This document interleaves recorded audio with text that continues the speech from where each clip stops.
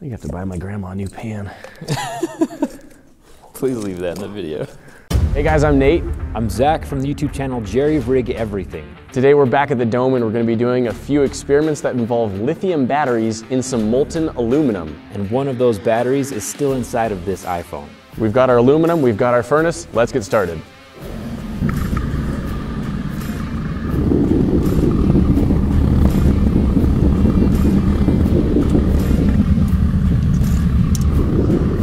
This is why I like filming inside the Dome. That doesn't look half as good when you're outside. All right, our furnace is nice and hot. Our aluminum is nice and melted down inside. Zach, what's the plan? So we have some lithium batteries that we're going to toss in the aluminum because lithium is very reactive, and I'm excited to see what happens with that. But I also have this iPhone here from one of my previous videos that has a bunch of scratch marks on it. I scratched it up with diamonds because diamonds are super hard, level 10 on most scale. One thing I'm curious about though is that the back of this iPhone is made from aluminum, and I'm curious to see how that reacts with the molten aluminum inside of the furnace. So we'll take our crucible out, we'll set it on the rock, and then Zach is going to be putting his iPhone down inside the melted aluminum. We'll see if it survives or not. I bet it doesn't.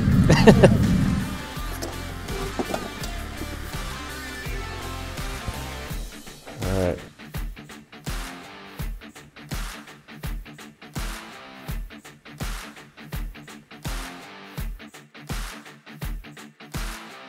Yeah, I'd say now just drop it in and run away.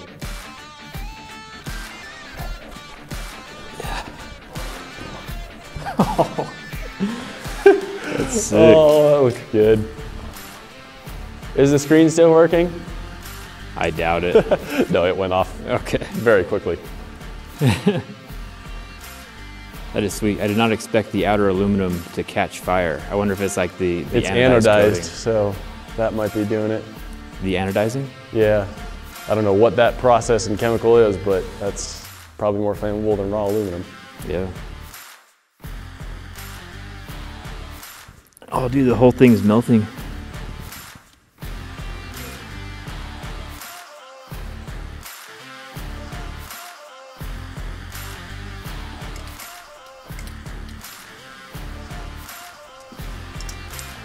That's almost like a sweet smell to it.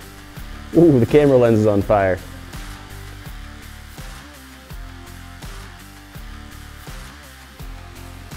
All right, Zach, now you get to fix it. Yeah. You have a tutorial on how to repair this?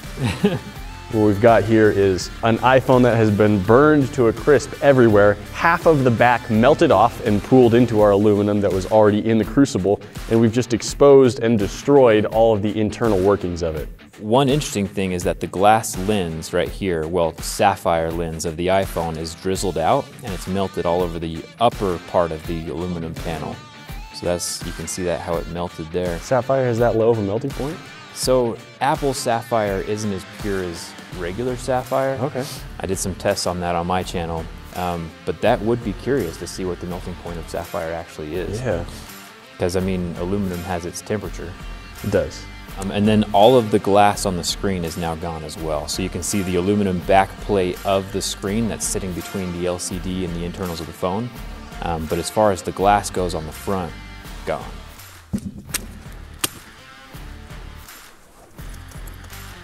On the back, one thing that I thought was curious, since we're dipping lithium-ion batteries inside of aluminum, the pouch-style batteries that are inside of iPhones have different anode-cathode layers to them, and you can see all these layers folding up and around the battery itself, which is interesting that these survived while the aluminum panel didn't.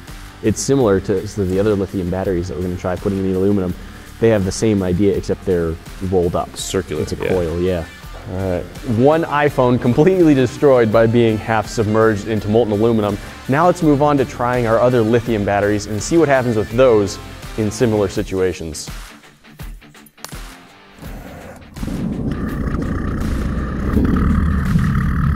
All right, we've got our aluminum heated back up. and we've got some of these lithium batteries, and we're gonna try dropping those into our crucible. So I'm gonna drop mine in negative side first, and he's gonna drop his positive side first. Aluminum is conductive. This amount of voltage probably won't do anything, but it's worth a shot. One other thing I'm curious about is what the shell on the outside of the battery is made of. If it's aluminum, it should dissolve just like the iPhone case did, but if it's steel or something else, it should remain intact, right? It might be steel, but I'm not positive. Only one way to find out. That looks sweet. You can see the glowing bits inside. Woo. There's not as much slag as I thought there would be. I think probably a lot of stuff has burned up, and it's possible some stuff that's not so flammable has fallen to the bottom. True. 1, 2, drop.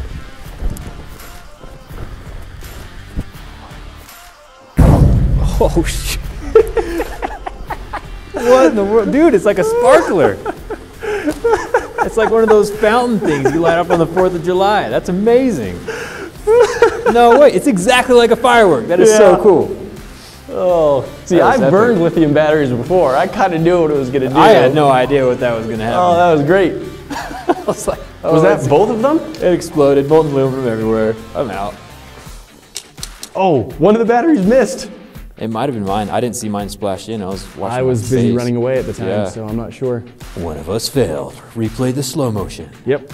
All right, your turn. Nice, it's in. It's flaming. It's gonna pop. Jeez. And now we'll get to the second stage where it sparkles. Sparks and I almost wish the iPhone would have done that. Oh, sweet. Jet of pink fire. That's epic. So the carcass is still in the molten aluminum, right? So the explosion was probably just the carcass splitting. Let's tear this open and see like what exactly happened with the heat. I don't think the shell is aluminum. Otherwise it would have melted. Yeah. All right, so it looks like just one of the ends blew out on both of these. Is it the positive side or the negative side? I think it's the positive side that breaks off because I've dismantled these before and they have sort of a cap on the positive side underneath the wrapper. So you can kind of see the cap right here. That was pretty sweet dropping those batteries down into the crucible, but I think we can go more, don't you? We might as well. So we've got a whole bunch of these batteries left. We're gonna try throwing them into this pan, and then we're gonna pour our molten aluminum all over them, and hopefully they'll all ignite. Who's doing the pouring, you or me? How brave do you feel? I think you should be doing the pouring. I'll be doing the pouring. Perfect. All right. Whew, that is toasty. I say that probably every time. It always impresses me when it's glowing orange like that. All right, so I would say you have like probably 5 seconds before 6 explosions start tossing molten aluminum your direction. That is probably very true. So I will definitely try to pour and back off as fast as I can. I'm gonna go stand over here away from you. That's a good choice. 3, 2, 1. Oh, it spilled out of the container a lot. Yeah, it boiled over. 1, 2, 3, 5. I've lost track. I think that's 5. They should start hissing here. That's 6. That's sweet. Oh, this is amazing. It's just like a fireworks show. Oh, that was a big one, Getting dude. too close. That was at least 15 feet. That was quite a shot. Oh! That was more like 25 feet. That was the finale right there. That went off and that was the end. Wow, one final big explosion. That was great. Whole bunch of battery carcasses. And again, still quite a bit of liquid, in fact. That's aluminum for you with its very high specific heat. It does not like to transition easily between one state and another. That was beautiful.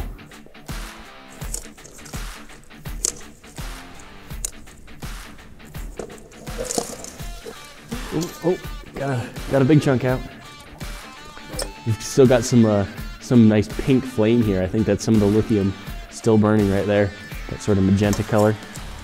lithium batteries dropped into molten aluminum, sometimes inside an iPhone. That worked out pretty well. The reaction was much more intense with the batteries themselves, but it was still interesting to see what's inside of an iPhone using metal to dissolve the metal around it. Really not the most conventional way to open up a phone, and I think it's probably a little beyond all repair, even for him. But that was a lot of fun. Like, we got some great and almost violent reactions from those lithium batteries exploding. The last one especially, it shot sparks about 25 feet. That was pretty nuts. Fortunately, it didn't seem to send any molten aluminum flying. It was just like little bits of sparks from the batteries themselves, but it looked really cool. Hey guys, thanks for watching. If you're not a subscriber yet, hit the bomb to get in the club. If you missed our last video or you want to watch it again, click up here at the top. Click down there if you want to see what the internet thinks you should watch next. That's it for now. Have fun, be safe, see you tomorrow.